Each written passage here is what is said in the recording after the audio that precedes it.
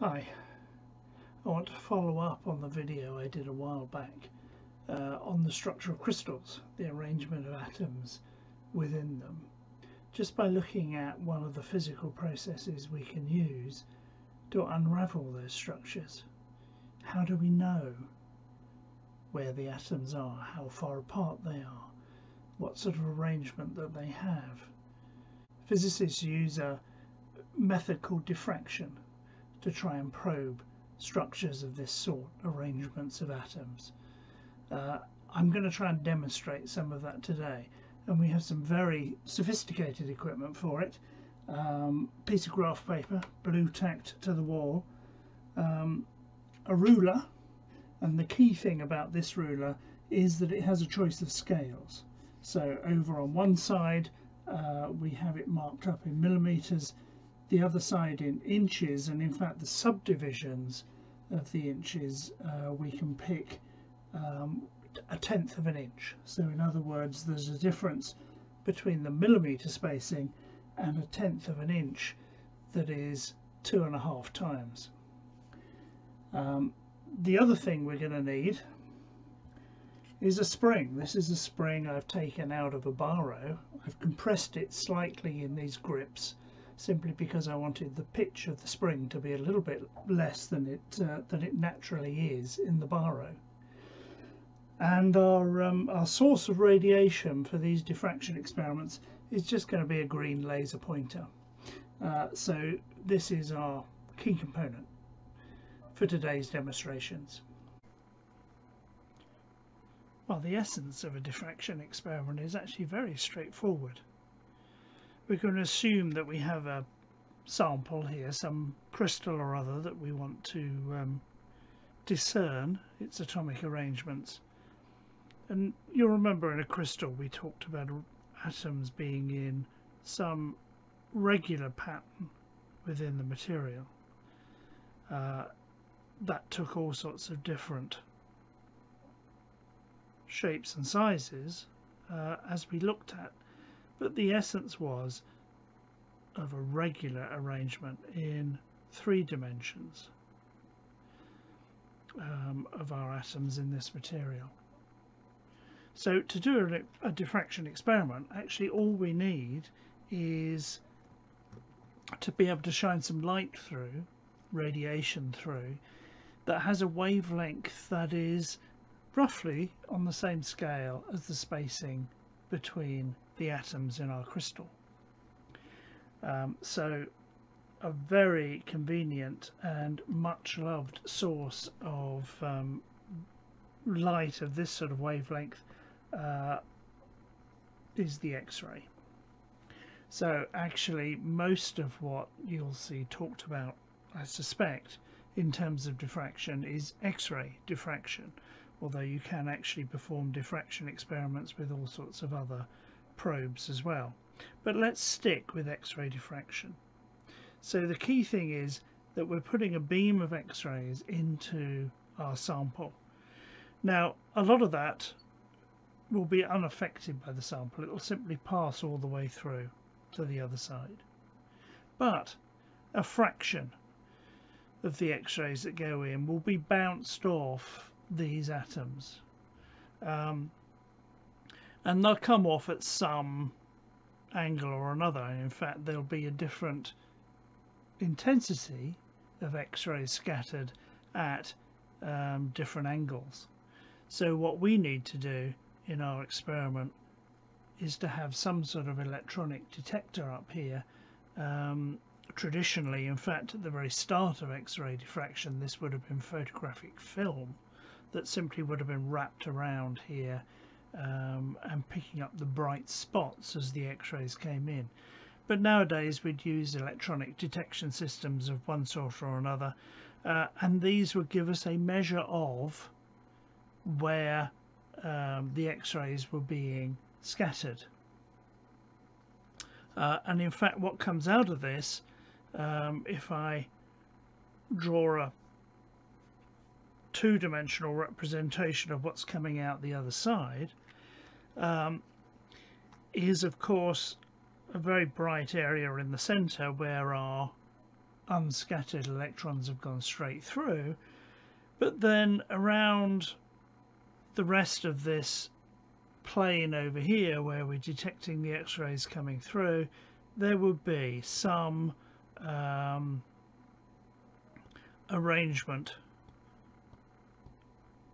of bright dots, right? And this can vary depending on the crystal structure that we're looking at, and of course that's the key fact here. So the essence of a diffraction experiment is that we know very precisely what it is we're putting into our material. We measure very precisely what comes out the other side in terms of our diffraction pattern, and knowing what goes in and what comes out, we can work backwards towards from both ends towards the middle. So in other words, we can determine the arrangement of atoms in our sample in the experiment here. Now this is actually a rather complex procedure, and nowadays it involves a lot of very high powered computers doing some really rather clever things, but the essence of it is exactly that. Know what comes in, measure carefully what comes out, and work back to what must have happened to these X-rays in the middle in order to give us what we see. And that's the essence of X-ray diffraction.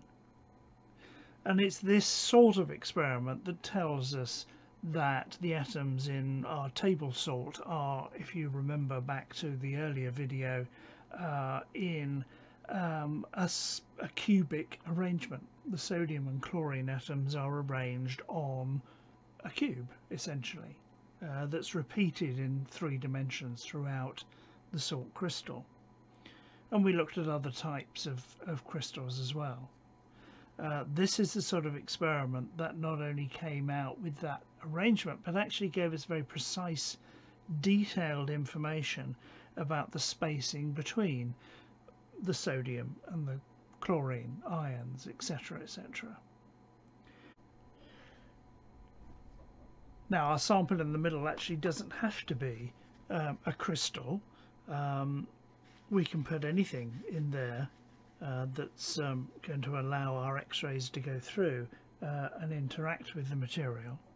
So for instance, we could put a glassy material in there, and that's what I spent a lot of my career doing, in fact. So this would be an arrangement of atoms that is not uniform, and rather than getting a series of sharp spots, we'd end up with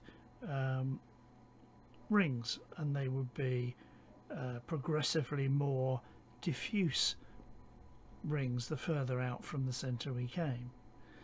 And that pattern would then reflect the disordered arrangement of atoms in the glass. The same is true, by the way, if we're doing a diffraction experiment from a liquid. But I think we're moving away a little bit from what we want to do in terms of demonstrating physics in the house. So let me show you how we might illustrate some of these processes using things that we can perhaps find lying around. Now, as I said in the introduction to this video, we're not going to be using X-rays. We're actually using, you'll remember, a green laser pointer. It doesn't have to be green. Green just happens to show up better and work rather more easily on this sort of demonstration. But this is now our analog to the X-rays that I sketched in that previous diagram. All right, we've actually got a visible light, a green coloured light, coming in instead. And visible light has a wavelength that's much longer than X-rays. So we're going to need atoms, or things pretending to be atoms, that are significantly bigger than the atoms in our sample, and that's where the ruler came in. And we had different spacings in our one-dimensional crystal here. We had millimeter spacings on one side of the ruler, and this scale in the middle of the ruler here is actually in tenths of inches. And as you'll probably know, there are 25.4 millimeters in every inch. So 1/10 of an inch is equal to 2.54 millimeters. And that turns out to be quite useful for us. So essentially we've got something that we're going to pretend is a one-dimensional crystal, and in one of our crystals the spacings between our pseudo atoms are 2.5 times wider than in the other. In terms of our detector, we've just got that sheet of graph paper on the wall that I showed you earlier. Now, in order to get this to work, I'm actually going to need to reflect off this surface. So what I did was to hold the laser pointer at a relatively shallow angle, in this case on the millimeter scale, and somewhere over here, you won't be able to see it very well in this shot, but we'll get those arrangement of dots. And that gives us quite a good analogy to diffraction from a real three-dimensional crystal.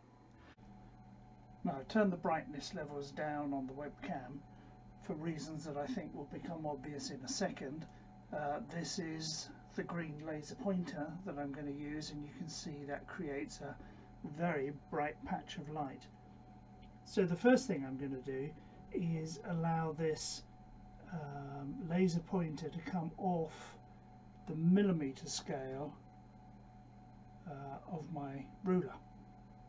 Alright, so you can still see a very bright patch in the middle there, but to either side you'll be able to see a series of dots. It's actually clearer on one side than it is on the other, but a series of bright green dots. Alright, take a mental note of their spacing, because the next thing I'm going to do is to let the light come off the inch scales, and in fact these are tenths of an inch, so they will be 2.5 millimeters each.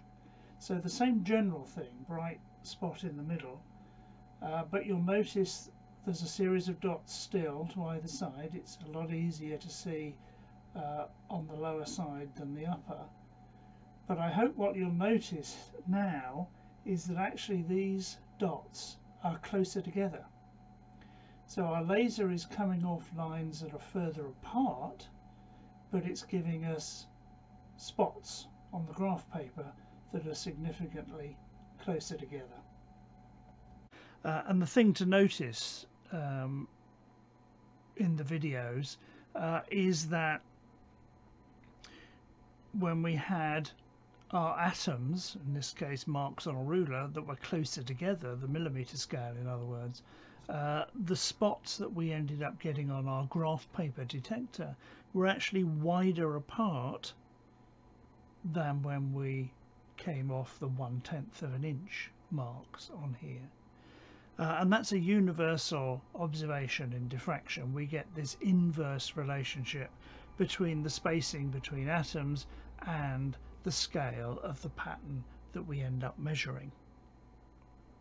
So that's fine for simple crystalline structures. The ruler and our laser pointer gives us a good demo. So in this section of the video, what we're going to look at is the laser pointer going through a small metallic spring.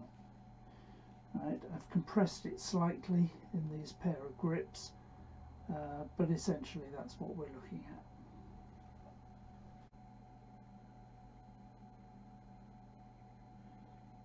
Now what you can see on the screen there is a shallow pitched cross going through that central green dot.